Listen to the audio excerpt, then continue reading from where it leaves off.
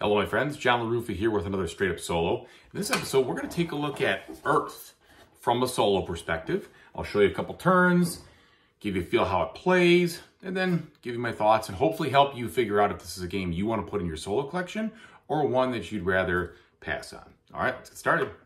Okay, and as usual, folks, please like and subscribe to my YouTube channel if you haven't done so already. And if you have, I really appreciate that support. Thank you so much. So what is going on in this game? Well, this game is a tableau builder with a ton of different, and I will say random scoring goals that you go for in the whole entirety of this game. So the idea of the game is that you are trying to get the most points by filling up your tableau. If you fill up your tableau with a 4x4 grid of cards, the game ends immediately and you'll get 7 points. If the solo Gaia bot goes through its deck of action cards twice, it will then end the game and get the 7 points, and you won't. There's lots of ways to score points, tons of ways to score points in this game, but they go into different categories. First of all, there's these conditions. These are the fauna cards, and basically if you meet the condition here, you can put your leaf out there and get that many points at the end of the game.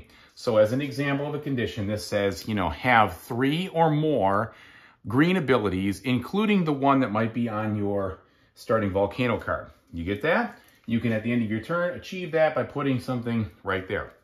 Okay? If you and the Gaia bot in the same turn get the same card to do that, both of you can achieve it, but you basically, I think it's you. You both get the lower amount, I think it is. I have to look at that. But in general, what you're trying to do is score those things faster than the bot, okay? That's one way. The other way is these 3 conditions, these green conditions here. So this one says, I'll get 3 points at the end of the game per 2 cards I have that have the sunshine attribute on them, okay? Right now I have 2 of those, so that means I'm going to get at least 3 points at the end of the game. This one says I get 4 points for every 2 cards with an odd number in the score value of the card. So right now I have 1, 2, 3, 4, 5 of those. And so I'm set up to get 8 points minimally so far. And I got some cards down here in my hand, and this is an odd one as well. So that'll help. And then over here I have a personal goal that says 6 points per row in which each of the 4 cards you have a different number of cube spaces on them, 0 to whatever. So here I'm going to at least get 6 points. So you have to, in this game, keep those conditions in mind while you're doing everything else. Now, what is it you're really doing? Well, you're basically drawing cards, putting them in your hand. Sometimes you're discarding them into the compost pile, which gives you 1 point per card in there. Sometimes you're playing them in that grid. Sometimes you are planting on them these green cubes, which are like seedlings, so to speak. All right. Sometimes you're growing things.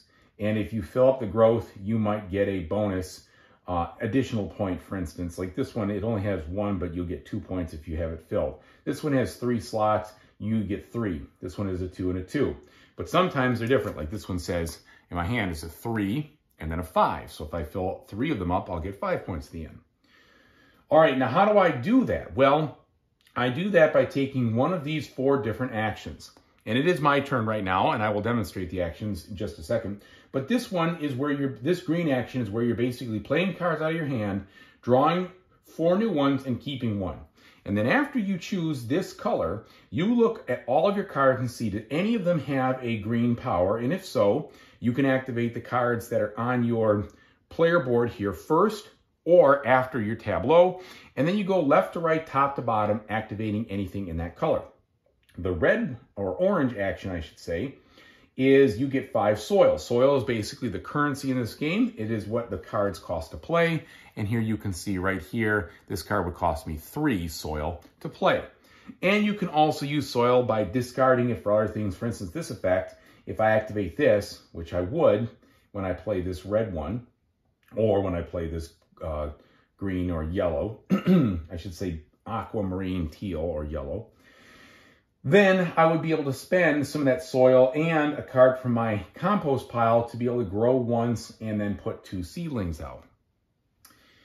And then this one allows me to put 6 seedlings out and get 2 soil. This one lets me take 4 cards into my hand and then get 2 growth. But after I take the top action, the solo bot will do the bottom action. So for instance, when I was able to draw 4 cards here and keep 1, I take the 3 cards I discard and I add them to his point pile at the end. He's going to score points. Whether positive or negative, he always scores positive for any value that's here. Over here, when I take this action, he's going to get to compost cards from the deck, 2 of them, plus 1 for each 2 soil that I got.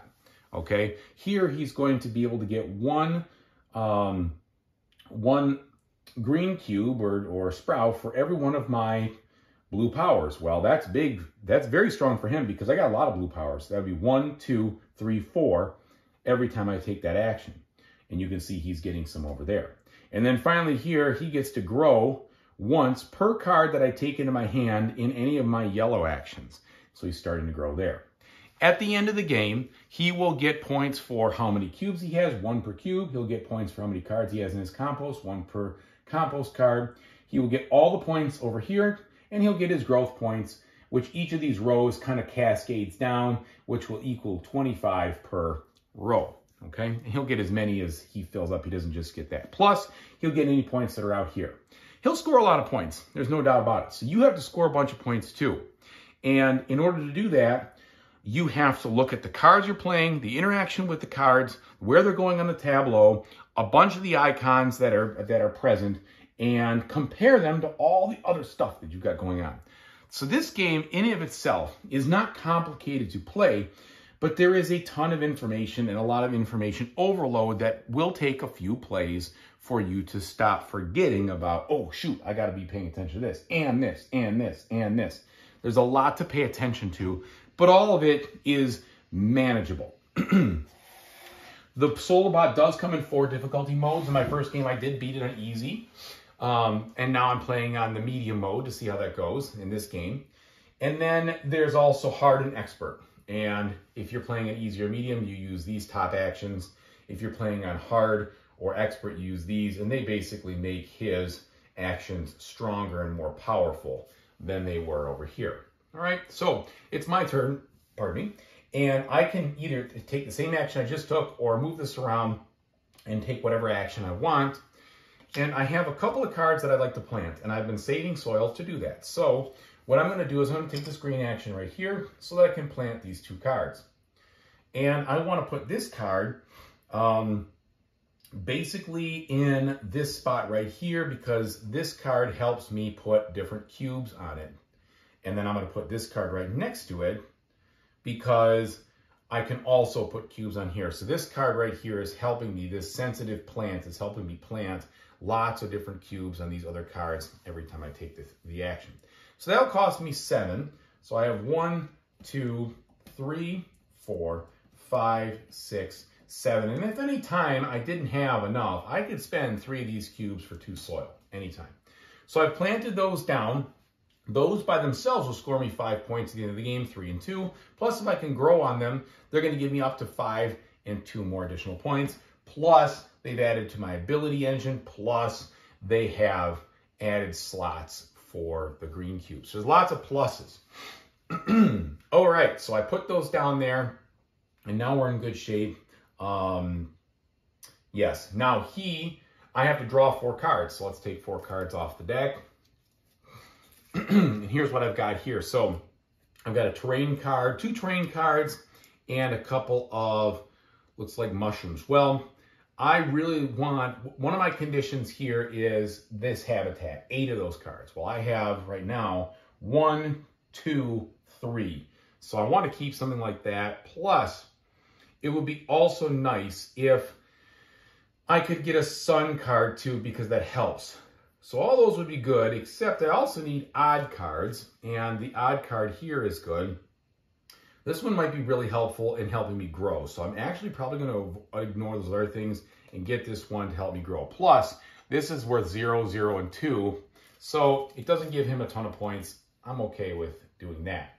Because one of the main things you want to do is make sure you're not giving him a bunch of points when you're drawing these cards and discarding. Now it's his turn. So he is going to draw his last card over here. And you go through the deck twice and then you're finished. So first it says, I actually take the actions first when you do this. So it says 2 growth or 2 cards in my hand, then activate all my yellow plus my multicolored powers. So I could get 2 more cards into my hand, but really I think I want more growth because I'm lagging behind in the growth. So I'm going to put those 2 growth into this card right here so that I can complete it, because one of the conditions I have here is 4 cards that are completely filled out in growth and in cubes. And I'm really close to that. And I'd like to claim that before he does. Okay, activate my yellow powers. Well, I can add 1 card to the compost from my hand. And if I do, then I would be able to draw another card. And so, let's see, do I want to do that? Do I want to discard this one? I kind of like that card, so I don't want to activate that. But before I even get to that, I could discard 1 soil and, well, I can't. I don't have any soil. So I really cannot do any of the extra activations there with the yellow like he's asking me to. Now, he gets +7 growth per 1 growth, or additionally 1 growth per card I took this turn. Well, I didn't take any cards, so that means 7 more growth. So I don't stack these things up to infinitum. What I do is I just count the growth. 1, 2, 3, 4, 5, 6. No, it should be, yeah, basically this. All right, because I did 1 here, 4 there is 5, 6, 7. And this just helps me to keep from having towers that will, you know, collapse and go over. All right, so I'm literally at the halfway point of the game. I'm shuffling these back up. Now it's my turn again. I need some soil if I'm going to do this. If I get this, that will help me get more cards into my compost, which I kind of like because I don't have a lot, and some of my cards need those. So why don't I do this? I'm going to get 5 soil. 1, 2, 3, 4, 5. I'll put 2 cards into the compost from these decks, so it just goes right in there. Then I activate all my red powers. This one I'm going to activate first. So this is 1, whoops, 1 here. Then this would let me discard a compost and a leaf, which would be one of these green ones. No, I'm sorry. It allows me to discard 1 soil and 1 compost to grow up, and I do want to do that. So I'm going to discard the soil, and I'm going to discard 1 card from my compost, and then I'm going to grow 1 of these in the effort to try to get this card before he does, and then 2 more of these. All right, so that's that power. Then I get to put 2 cards from my hand into the compost if I wanted to. Well, I only have 1 and I don't want to do that. Then I get to do 1 more growth and 1 more cube. Fantastic. So here's my cube. And here's my growth, which caps this one off right here. Colors don't matter, by the way. They're just for fun. Now, you're only allowed, as far as I remember, to claim one of these conditions at the end of your turn. So I made a mistake there, I think, but basically, I'll look it up real quick here. End of turn continued. End of game, scoring points, blah, blah, blah. 60 notes. Where is it? Yeah, so it says 2-sided cards in game. 2 or more. Okay, yes. At the end of a turn in which a player fulfills the listed one, they may claim the highest available. They simply remove the leaf token from their spot and put it down. If 2 or more players the objective, leaf tokens are placed in clockwise turn order starting with the active player. Only players have fulfilled the objective. So, what that is, in essence means is that and he is the first player, by the way, so he would get precedence. And I'll just put that up there. But he would basically get the first dibs, and then I would go afterwards if he placed it down on his deal. It usually doesn't happen because he's going to draw a card to do that. So actually, that doesn't happen ever, really. Yeah. I don't believe that's true. Yes. So I believe he's the first player. Anyway, no point in wasting our time on that. So I did actually fulfill this condition, which means I can take one of these leaves and I can put it there to score 15 points at the end of the game, which is really important to try to beat him. So I have completed that condition. This card does not matter to me anymore. Now I have to work on other cards, okay? And so we activated those powers. We did everything there. Now he is supposed to get 2 cards from here into the compost and 1 card from here for each soil that I gained. Well, per 2 rounded down, so he gets 2 more.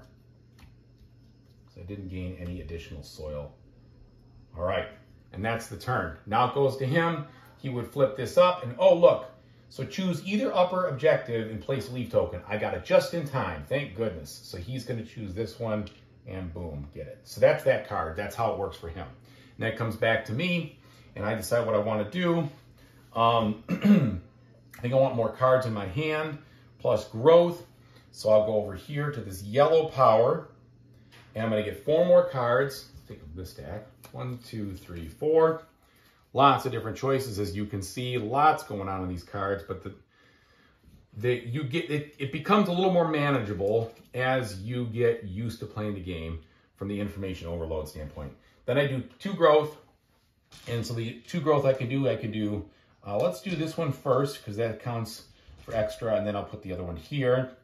And then I will discard a card, or I will put one from my hand in there. Do I have an even one? This wheat one isn't bad, but it's even. These are worse. I think I'm gonna do this one because I've got enough of these already. So I'm gonna put that in there, and then I'm gonna draw another card. And now it says he's gonna grow, well, 4 times, plus the card I drew there, so 5 times per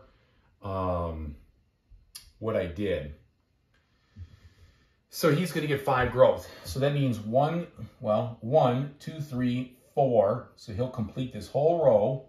So I'll just put this right here. That means the whole row is completed. And then 5. So he's starting, starting right there. All right. So you're getting the hang of what I'm doing here. Then I'm gonna draw a card, back and forth, back and forth. That's the way the game goes. If at any time he gets 10 soil, he's just gonna add 5 more here. The game's gonna end either when this deck gets exhausted or when you build out your 4x4 tableau. It is definitely a game where this is gonna go by quick, so you have to be paying attention to your engine and your turn and what you're doing. You have to make sure what you're planning on is gonna net you a bunch of points, because there's not a lot of room in this game for dilly-dallying, even though there's tons of ways you could do that and still be competitive to win. So once the game's over, you score it all. I've already told you how the scoring happens. He doesn't score for any of these, but he does score for the other stuff. And then you score for everything. And then there's this achievement sheet. As you can see, I got 6 achievements in my first game playing it here on easy. And it just depends. There's all sorts of categories. This is something kind of fun, but it is not like it's not a necessity. If you want to play this game over and over and try to accomplish these goals, you could try to pull some of these things off. So for instance, this one says, win with under 140 victory points, or win with over 300. Win with more than 60 victory points in growth pieces. Win with 0 sprouts. So all these are based on winning with some kind of condition. And as far as I'm concerned, if you satisfy multiple conditions, well, like I said, you can get a bunch of them going. All right, let me tell you what I think about this guy. Okay, I want to clear up something really quickly. The human player is the first inactive player, so they go first. Anyway, that was a small mistake I made. So you saw the breadth of what this game has to offer. And it's definitely a game with lots of breadth, okay? There's a solid challenge here. In the game that you saw me play, I was defeated by the medium bot. He had 186, I had 171. And so there's definitely some good challenge here. There's definitely a lot to consider. There's a lot of information. If you get overwhelmed by a lot of things to kind of keep track of in your head as far as where things are, this game is really not going to be for you, I don't think. And that's because there's so much information and so much stuff with regards to your engine and with regards to considerations of where the cards are located and what they're next to and how they activate in which order. I mean, this is like a supercharged, you know, engine builder with lots of stuff to just to be aware of, to keep on the top of your mind. And if that overwhelms you, then you're not going to like this game. If you do like all that stuff, if you like an ever-changing engine, because you have hundreds of cards here, you're never going to see the same combinations again, not even close, then this game has a lot to offer. The overall experience and puzzle is the same, but the different colors that you're using as far as, the thing you're making your art with, I guess, is very different. I mean, you're always going to have different sets of cards. They're always going to score different ways. There's always going to be different card interactions. They're all similar in nature, but they are very much varied. I guess, I'm sorry to say that again, but there's a lot of variety here, okay? It's also really easy from a solo standpoint to play a game, just discard everything, and then set up right again, because there's so many cards, you don't even really have to shuffle. You could just keep on going. You could probably play 6 or 7 games without needing to shuffle. Maybe not that many, but definitely 4 or 5 games, and then just continue to use all the different island cards and fauna cards and everything else. And I don't have any expansions or anything like that. This is just the base game. So there's a lot to explore here. Some things that I don't like, it is kind of fiddly, but I knew that going in. There's no doubt about it. You have a lot of little cubes. You're putting them out. There's a lot going on there with moving things off the board, putting them back on. So if you don't like that kind of stuff, that's going to be kind of annoying to you. And so there's that. The other thing is that the actions themselves, by themselves, are not overly complex, maybe not even overly interesting, right? You've got a plant action, an action to get money, your soil, an action to grow stuff, and an action to get more cards and then grow other stuff.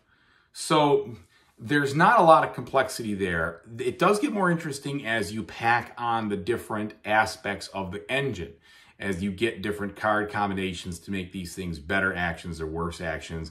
And as you make the action either more powerful in one area or you flush it out so it's got more depth or breadth to it again. So I don't have to take the blue action because my orange action has enough blue action in it that it's, it'll prevent me from having to do that. I can continue to focus on making that better. And that is interesting for sure. So the engine building side of this is a key part. So is the tableau and the spatial side. I think that's also cool. It's fun. It's interesting.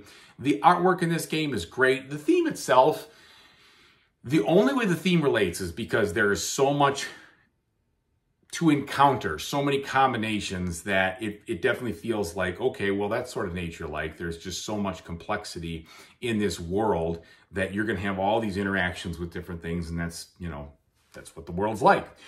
But this could have been anything. It's not necessarily something where it's like, wow, I really feel like I am cultivating these plants, or I really feel like I'm growing this forest. You're playing cards and making them maximize, right? And so from that standpoint, I think the reason the theme is good is because it provides a bright, colorful, nice to look at game to play. The artwork is fantastic. And it's all natural artwork. It's all pictures. There's no illustrations here. So just in general, if you like a nature theme, you're going to get a lot from just the eye candy of it, and that's good. But I don't think it stands up, to anything more complex than that. I mean, it's similar with other nature games that, it's loosely based, like Meadow, for instance, behind me. Yes, this eats that eats that. But it's still kind of abstract. And I think this game is still fairly an abstract engine builder. Overall, I enjoy my plays of this game. I think that it is a solid game with good gameplay, and it's a fun puzzle to solve. Nothing particularly about it blows me away, but it also is pretty quick to play. And because you're playing solo, you could definitely do this in under an hour. And so there's a good experience here to have to try to outsmart the bot that just keeps getting bunches and bunches and bunches of more points. But I don't feel the same excitement that I do playing other Euro games where it's like, wow, this is really, novel or interesting. I still am going to keep in my collection because I knew what I was getting into. I hesitated for a while and I made sure because I didn't want to just jump on the bandwagon of getting a game and saying, but this one's going to stay with me for a while because there's a lot of content to play. There's a lot of puzzles to solve. There's a lot of interaction and a lot of things to enjoy if you like all the things I just talked to you about. But I would say that, you know, just like a game like Wingspan, which is what people continue to compare this to, from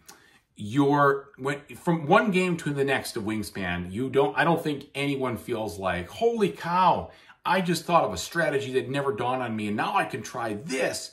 It's the same with this game, is that the things you're doing are very tactical, but they fit into a bigger strategic element.